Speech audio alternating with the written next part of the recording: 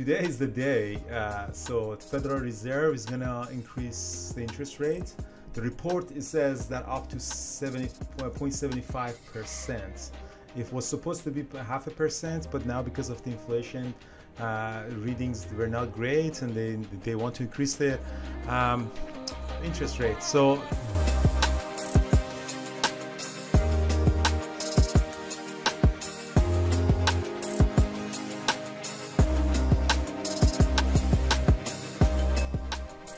all right, guys, good morning, everybody. Andrew is here from P Capital office.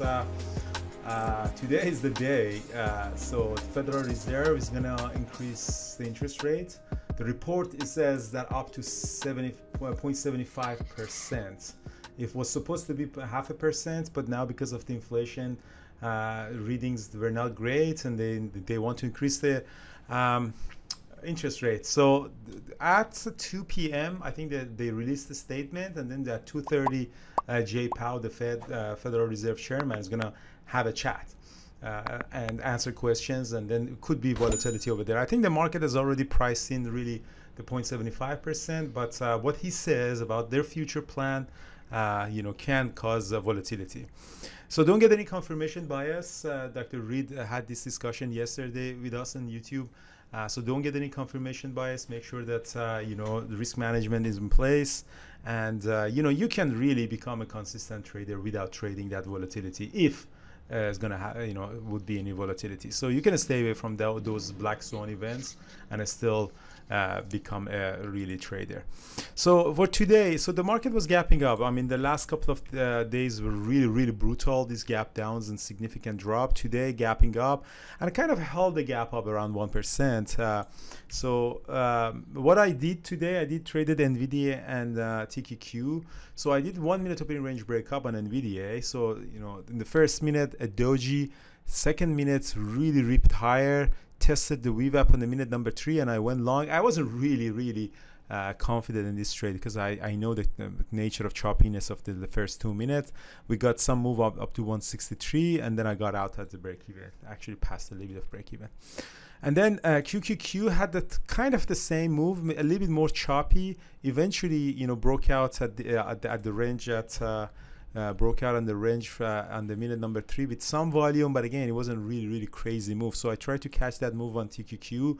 First, I got stopped out, and then first I went long for 1 minute opening range breakup here. It's very similar to NVIDIA, but it came down, it came back up. I didn't really get out of it. It came down and I got out, just dropped and come back, and I said, oh, that's scary. So I essentially came out of everything that I had here. And I did trade it one more time, and then I did it one more time again. So 3 times in total, and then I added and I got a stop that. So 3 times, twice didn't work, 1 time worked kind of okay, but I kind of knew that this is absolutely not trustable.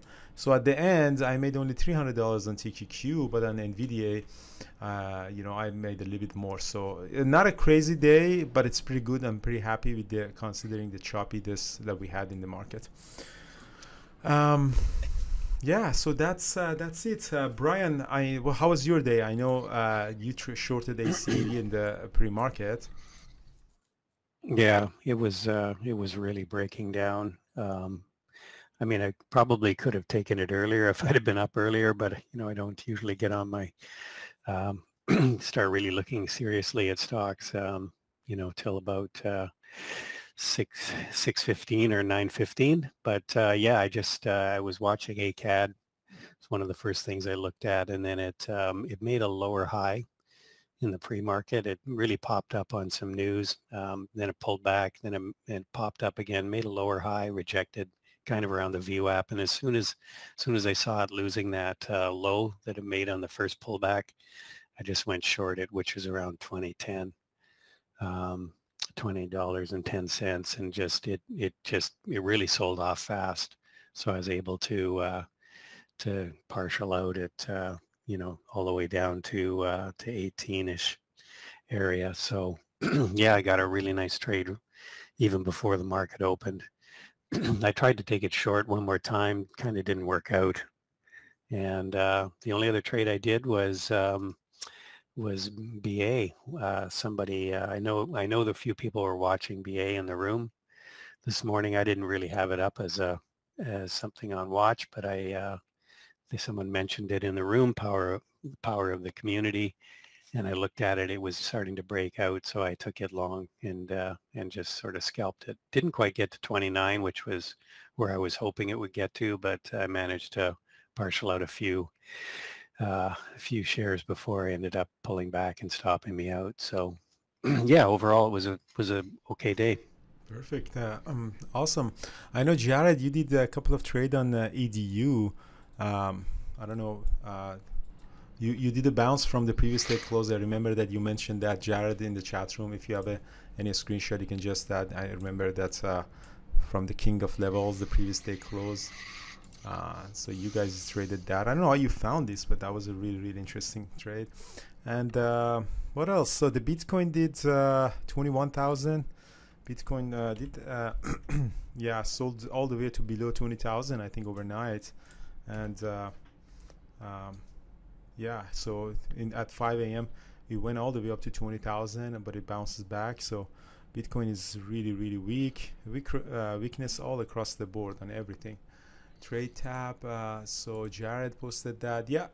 So you went long. Oh yeah, beautiful, beautiful, beautiful. So that's the trade that Brian in that Jared did. You know, you took the first long here, sold, and then you second time sold all the way here, added here. Oof, great. And then you probably shorted back around here. So now you're covering. Amazing trading, Jared. Very beautiful. Alrighty, so that's pretty much it. So yesterday we had two webinars. Dr. Reed and Brian did a presentation about his trade books. So Brian's presentation is going to be uploaded in the Education Center. Dr. Reed webinar on how to trade in the bear market is on live on YouTube, so you can watch that. Today we have Psychology Wednesday. What do we have today? I don't remember actually what's happening today on the Psychology Wednesday. And Peak Capital Traders, guys, we have the mentorship in 10 minutes in Peak Capital website for the mentorship. Today we have Mike for psychology. So for those of you who are interested joining us, guys, and all the elite annual members, they got a free one-to-one coaching with Dr. Reed. If you upgrade your account to 1 year, so that means that you are committed, you show your commitment, and then Dr. Reed is gonna give that one-to-one coaching with you. This is the fourth bear market that he has been traded. This is my second, but he had four. He traded in dot-com bubble and also financial crisis. Other than that, guys, thank you so much. Yeah, so Brian, anything from you? Yeah. Thanks for the presentation. It was a great presentation yesterday. Yeah, no, it was, I think it was well received. Got lots of compliments. We just went over how, it's a couple of different or 4 different scenarios for stocks gapping up or gapping down on news, and how you can trade them in relation to how they're trading how they're trading in relation to the VWAP going into the open. So yeah, just I think it was a good webinar. So thank you everybody for joining us last night in our community. Appreciate the support and all the questions we got too. Awesome. Thank you so much, guys. Have a good day.